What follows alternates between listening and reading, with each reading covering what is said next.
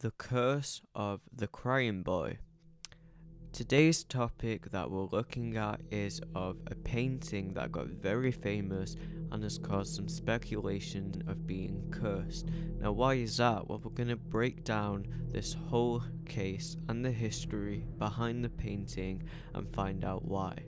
So to start off, this painting was part of a series of paintings by an artist called Giovanni Bragolino, and they were finished in the 1950s. Now, there is a lot of speculation of where this artist came from and what his actual name is. Some say the artist is from Italy and his actual name was Bruno Amado, but his artist name went under the name Giovanni Bragolino. Some even speculate the artist was from France or Spain. However, most sources point towards the origins of Italy. It's safe to say with all the speculations that this artist did originate somewhere in Europe. For today's video purposes, we'll say that they originated in Italy because most sources say that, so that seems to be the most reliable outlet. So, the image in these sets depict young children with tears streaming down their eyes. The children were believed to be orphans during World War II, and the paintings were supposed to be a reminder of what these young children were going through at the time while they're separated from their family. Despite all of this, the paintings grew very popular, with prints later sold and widespread to other neighbouring countries. Now, it might seem strange having a crying child up on your wall, or even giving it as a gift to somebody interested in art. However, it was successful and had over 50,000 reprints sold in the United Kingdom alone. However, one particular painting out of the 60 plus types in the set has caused debate. The best known painting being The Crying Boy, his eyes being a sad reflection of his soul.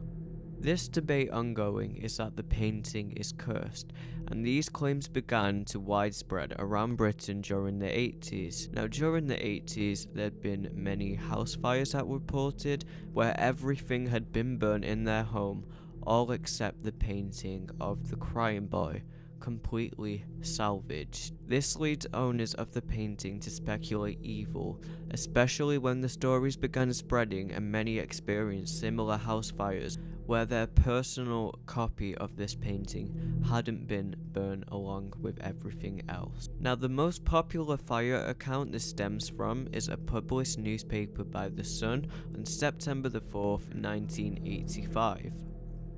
The newspaper discussed a couple, Ron and May Hill, where their house burnt down due to a fire, to a chip pan. Everything around the couple was charred and ruined except their painting of the Crying Boy. The couple then blamed the fire on the painting itself. A firefighter, Alan Wilkinson, had even mentioned he heard of multiple accounts of this happening recently, where the painting was the only object to survive in the fire. The very next day, The Sun followed up their story, saying they had hundreds of calls from terrified readers, with many telling personal stories to the news outlet. We'll have a read of some of these accounts now, but remember, there's no satisfactory evidence. These are all claims from readers of the newspaper during the 80s. A woman in Surrey lost her house at a fire 6 months after buying the painting. Two sisters in Kilburn had fires in their homes after buying a copy of the painting.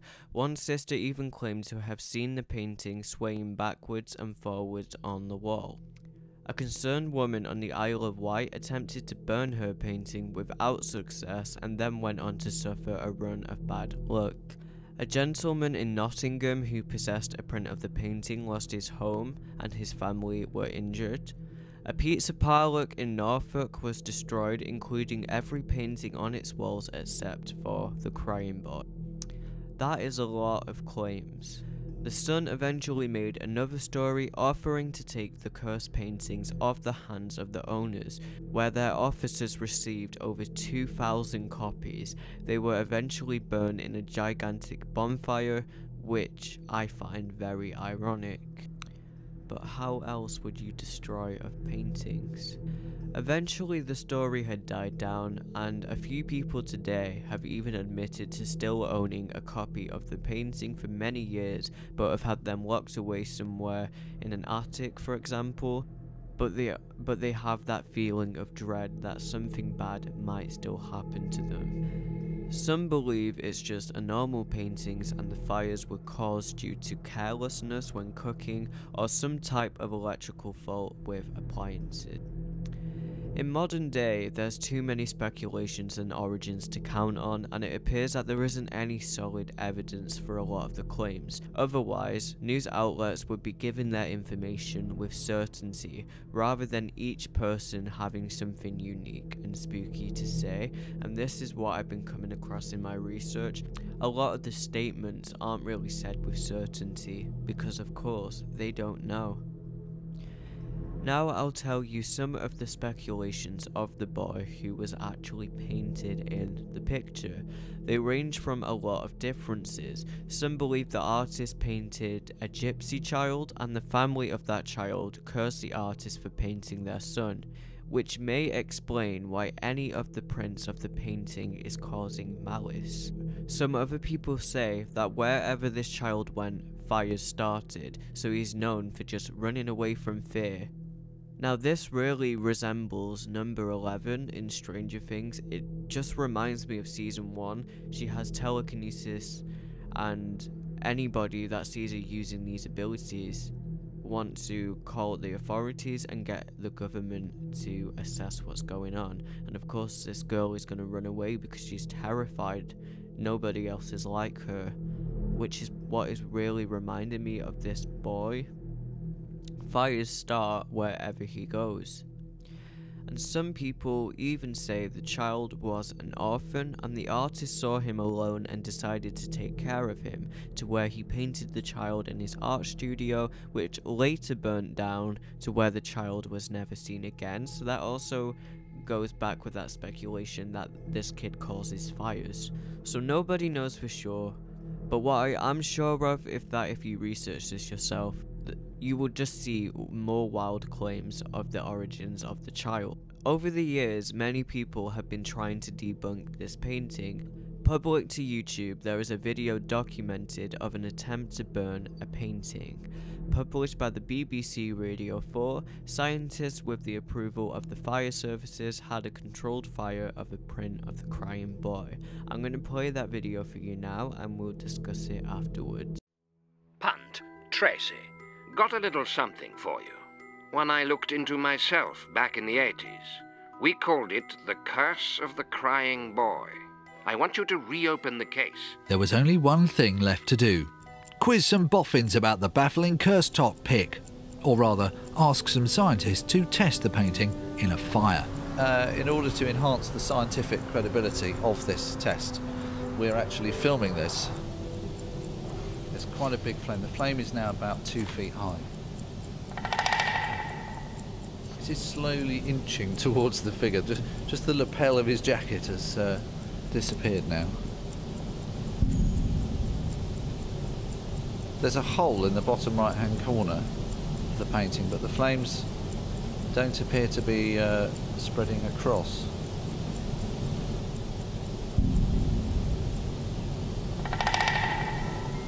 Well, you'd have to say that has not caught fire.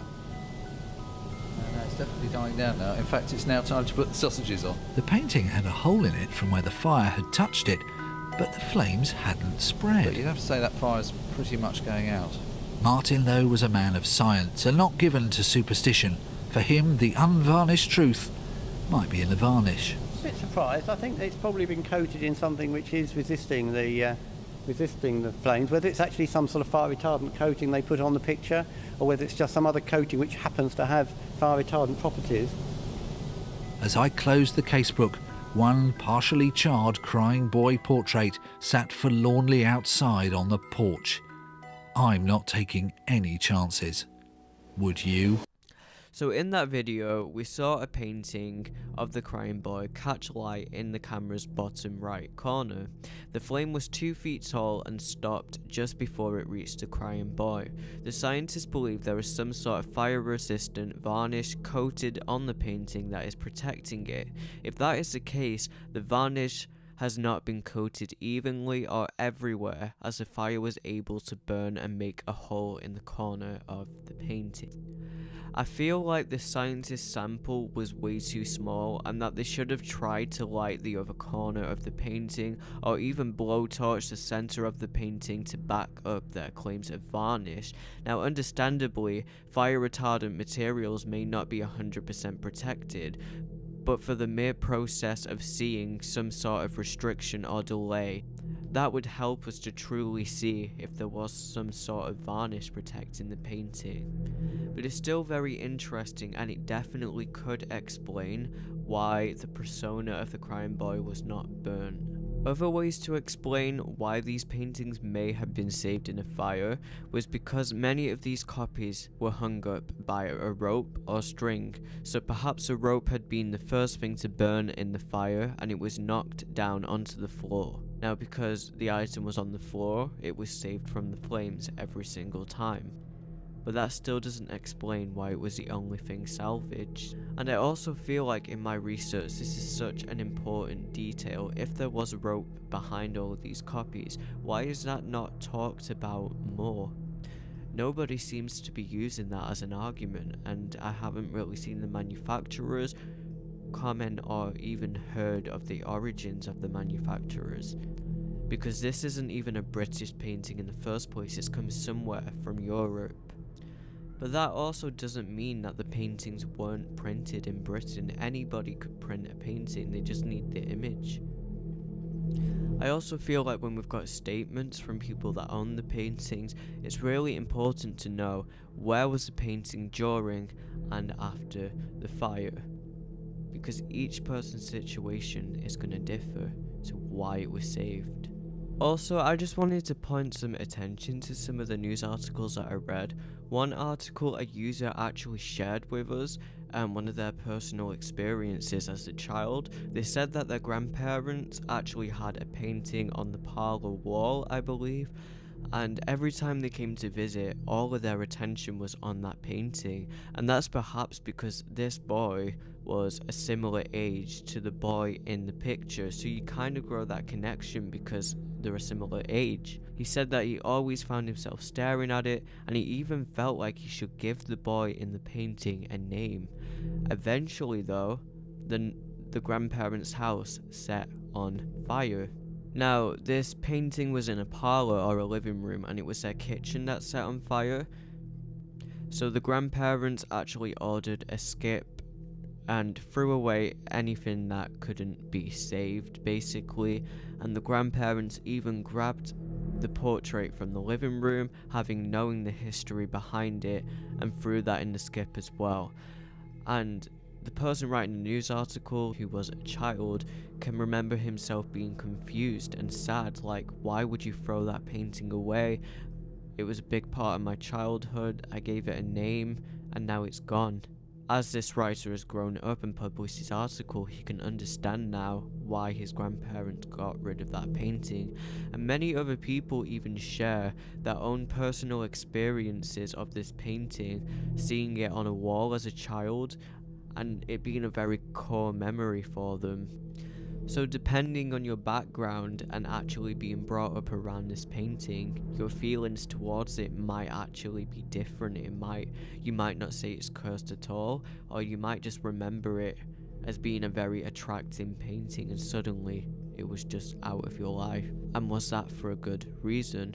A lot of people growing up seem to say, yes, that was for the best reason. So all of these websites, I am going to link in the description because they're very interesting. I will put the most reliable source at the top for you guys to read if you want to. Some sources don't say much, but each one is interesting in its own way. So, this was the case of the cursed painting of the crying boy. Please let me know if you believe the origins of this painting, or let me know if you're a skeptic and believe in the scientists. I'm genuinely interested. Me personally, I'm on both fences. I have a 50-50 feeling. It is creepy to me, yet science hasn't answered all of my questions. So due to that, I can't really rely on science all the way, which leads me into the possibility of it being a truly cursed painting. Thank you very much for watching, and we are going to be covering more cursed objects and paintings in the future. This is going to be a brand new series that we're kickstarting on Horror O'Clock. I'll see you in the next one. Stay spooky.